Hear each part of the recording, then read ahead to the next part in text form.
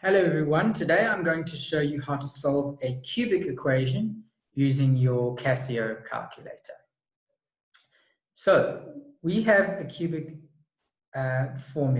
cubic equation, which is ax squared plus bx squared plus cx plus d.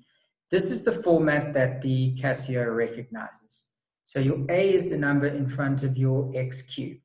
So if you're given this formula, x cubed plus 4x squared plus 4x minus 5 equals 0, and you are asked to solve it, your a is equal to 1, because there's a 1 here. Your b is equal to 5.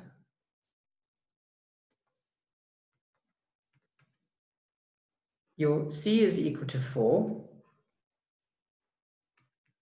And your d is equal to minus 5. And so you could just put that in your calculator.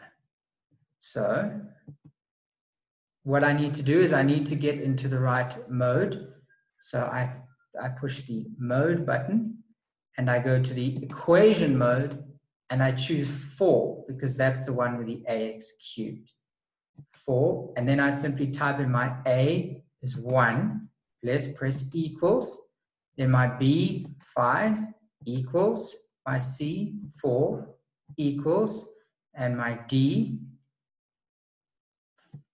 is minus 4. So if you make a mistake, we just delete that and say minus 5 equals. And I say equals to get my first x value. So x1 is equal to 0.65. So I can write that down.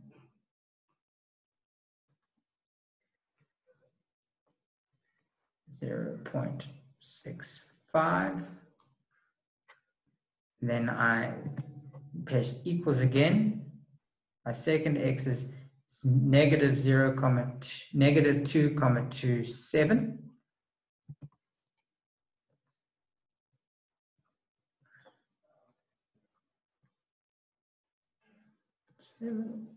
And my third answer, I push equals again, negative 3.38.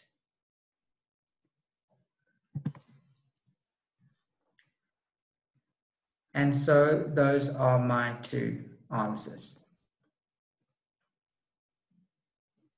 And if I wanted to factorize this, so if there wasn't an equals and I needed to factorize, I would simply change the sign. So my factors would be x minus 0.65. The other factor would be x plus 2.27 and x plus 3.38.